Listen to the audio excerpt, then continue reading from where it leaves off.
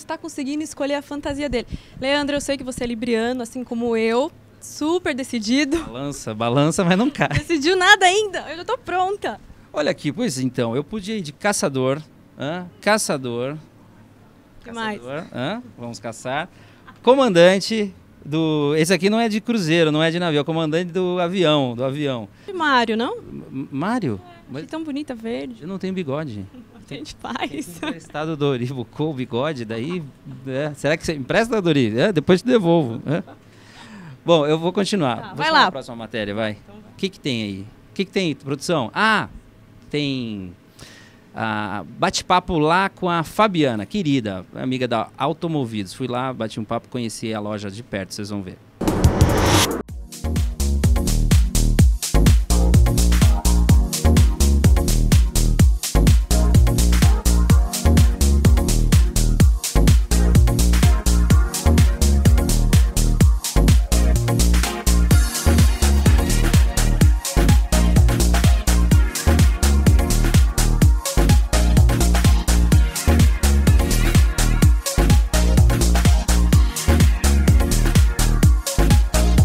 Olha só, de vez em quando a gente dá uma volta aqui pela cidade para visitar os amigos.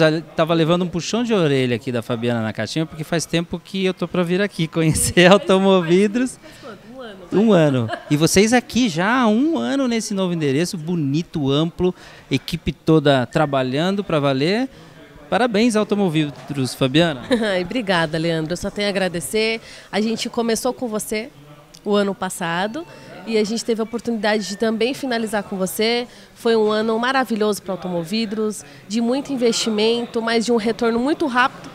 Não esperava que a aceitação da cidade fosse tão rápida, o acolhimento dos mogianos, que eles gostassem da prestação dos nossos serviços. E vocês podem ter certeza que a gente está trabalhando com muito amor e muito carinho para atender cada cliente de uma forma totalmente personalizada. Eu queria que você contasse um pouquinho, além do vidro do teu carro, o que mais que o telespectador pode contar com o serviço da Automovidros?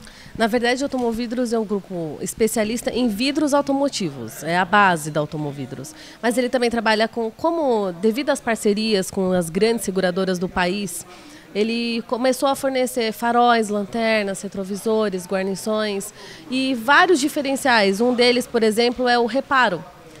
O reparo automotivo, ele é uma resina totalmente impermeável, com uma máquina campeã de reparo americana, é uma máquina laser americana. Então ela faz com uma resina. Então esse reparo, se você tem uma trinca no diâmetro de uma moeda de R$1 até o diâmetro de uma moeda de R$1, esse reparo resolve 99%. Mas nos vidros e também em lataria? Não, só nos vidros. Só nos vidros. Tá. Lataria também tem reparo de para-choque. Também tem reparo de para-choque. A Automovidros também está trazendo essa inovação que é recente, veio de junho do ano passado para cá. Mas o legal do reparo é que às vezes as pessoas vivem com uma trinca anos e anos, tomam multa, não conhecem a legislação do CONTRAN, que é muito severa.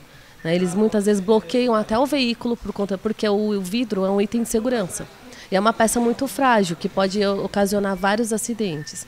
Então o reparo é uma sacada muito realista, que as pessoas não acreditam, só trocar. Não, é uma sacada realista e de um custo muito barato. Você economiza em torno de 80% em relação à troca. Quer dizer, não precisa trocar todo o para-brisa, você faz o reparo. Olha aí, ó, Automovidros, tá vendo? Tem sempre boa notícia. Eu fiquei de vir aqui, vou deixar em mãos para você a nossa edição de fevereiro da revista, onde tem vocês aí no nosso Natal de Cidade Viva, lá do ano passado. E fico muito feliz de ver essas empresas que chegam e conseguem conquistar rápido. Eu acho que, com certeza, é resultado de bom produto, boa equipe, né? E de Mogi para o mundo, né, Fabiana? Agora Suzano, Itaquá, Jacareí, Cotia, Boituva. Já em atividade ou... Já em projeção. Já em projeção. Daqui no próximo semestre já executamos, já começamos a executar. E Argentina, outros países também, devido às várias parcerias. E tem que crescer, tem que aumentar. Esse é o projeto para quê? Para atender cada vez mais a população, mas de uma maneira diferenciada, com o conceito de loja diferenciado, para atender melhor, para cuidar melhor do seu patrimônio, para cuidar melhor do cliente. Esse é o diferencial da Automovidros. Olha só que legal, tá aí a Fabiana, o Renato e toda essa equipe que espera por vocês. Vocês estão aqui em frente à Prefeitura Municipal, quem é em Mogi, e o pessoal de Suzano também, com os serviços da Automovidro e em breve Argentina. Da Argentina vai para o mundo. Parabéns, Fabiana. A gente veio te conhecer hoje aqui Automovidros. Gostei e recomendo, tá bom? Obrigada.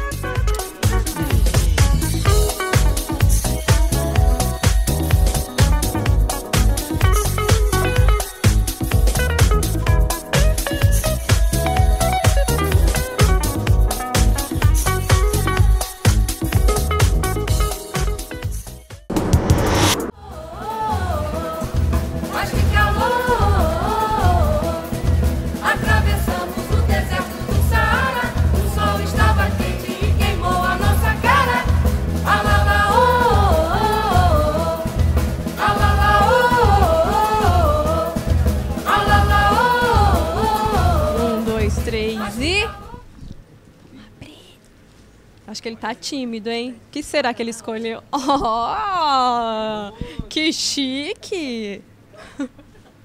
Que elegante! Meio assim de chinês, aquelas coisas meio fumanchu, não tá?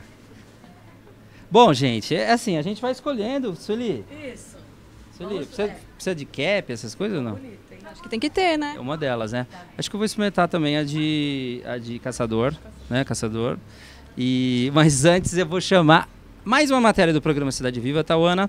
Nós vamos agora para o editorial de moda da revista. Tá cada vez melhor. Adoro moda. Tem acompanhado, ela acompanha tudo.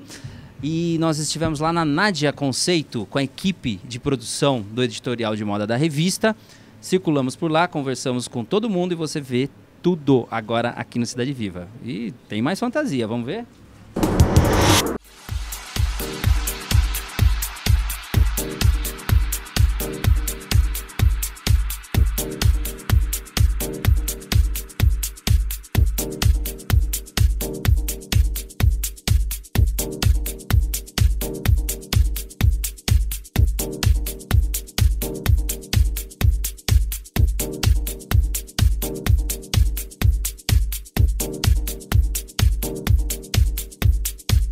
Então, gente, a gente está aqui hoje iniciando a nossa sessão de fotos para o editorial de março da revista, nossa segunda temporada da revista.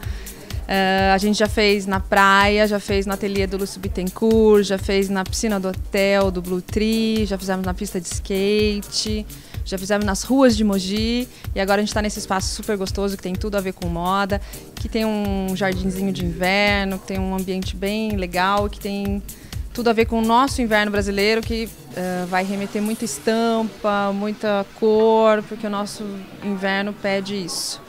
E aí a gente está nessa correria deliciosa, que é a sessão de shooting de fotos, que é sempre muito animado, muito gostoso. E a modelo é linda, vocês vão poder conferir. E espero que vocês gostem e confiram lá na nossa revista de março. Um beijo.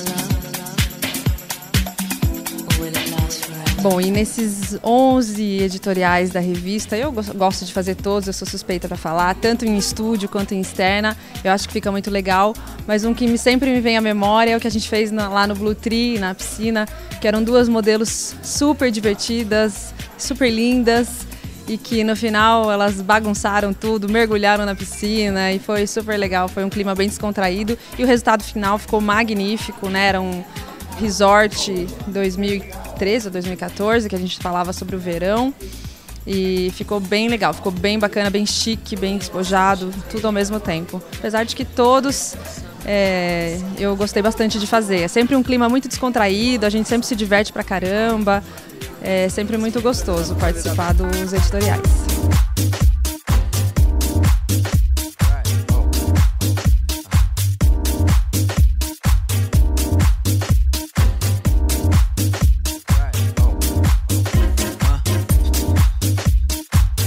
Então, hoje a gente está aqui fotografando o preview de inverno da Nadia e da Carmen Steffens. É legal porque essas duas marcas a gente vai focar para o público conhecer bem o styling da marca, das marcas, das lojas. Então, muita estampa, esse inverno que não é tão rigoroso, então permite ao brasileiro poder usar mais em decote, em fenda, inclusive em estampas. Então, eu acho que vai ser um desafio a gente fazer um editorial com essas duas marcas para mostrar bem que tipo de público a gente quer atingir e que é o público-alvo delas, né? Eu acho que tá bem legal, tá bem eclético e a modelo, a Jéssica, é linda e vai ficar bem legal, com certeza. Produzir esse editorial é sempre um desafio, mas é um desafio delicioso.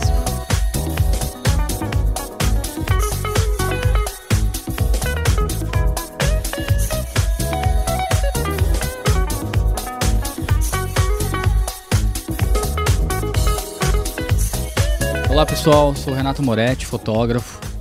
A gente está aqui começando mais uma temporada dos editoriais da Revista Cidade Viva.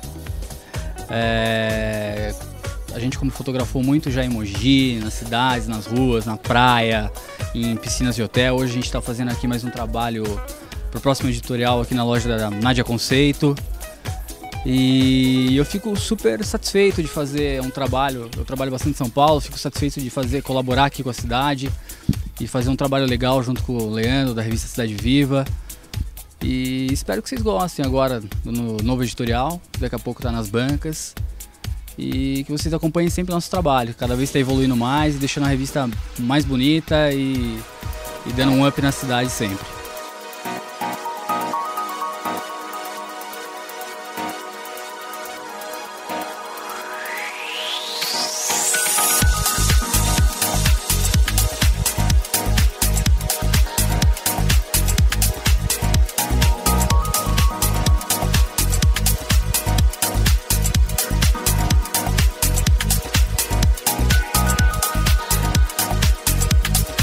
Um dos editoriais mais legais que a gente fotografou, não dos mais legais, mas assim, um que eu gostei bastante foi no próprio estúdio da Cidade Viva, que o tema foi relacionado à televisão, a cinema, como se fosse um backstage. Esse ficou bem legal.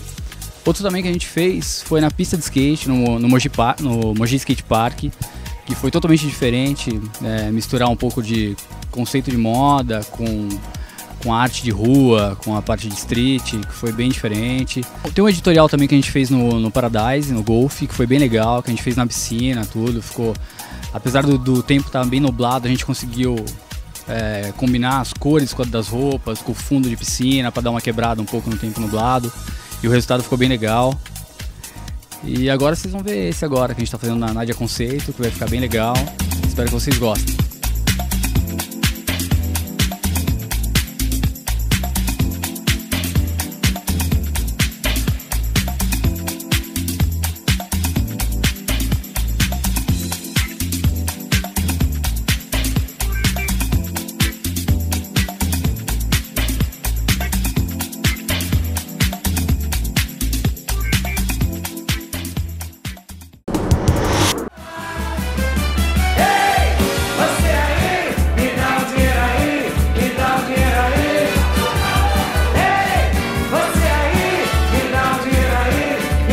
Gostou?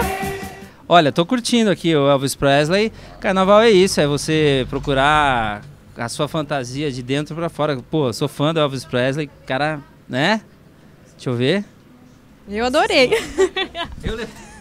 Mas é isso aí, gente. Bom, não sei do que eu vou fantasiado, nem a Tauana. A Tauana tá gostando dessa, eu tô gostando dessa. Quem sabe a gente apareça de outro jeito ou assim mesmo. O importante é que você acompanhe, a partir da semana que vem, o super baile Abre Alas aqui no programa Cidade Viva. Combinado? Combinado, vamos lá. Nós vamos entrevistar um monte de gente. Vamos se divertir muito. As melhores fantasias vão ser enfocadas aqui pelo apresentador e pela nossa repórter no Cidade Viva. Portanto, caprichem quem vai pro baile, capricha, porque nós vamos fazer uma super cobertura para televisão e para internet. Ah, e para revista também. Cidade Viva agora, multimídia. É isso aí, a gente fica por aqui, agradeço a Celi, vem cada um beijo no Elvis Presley.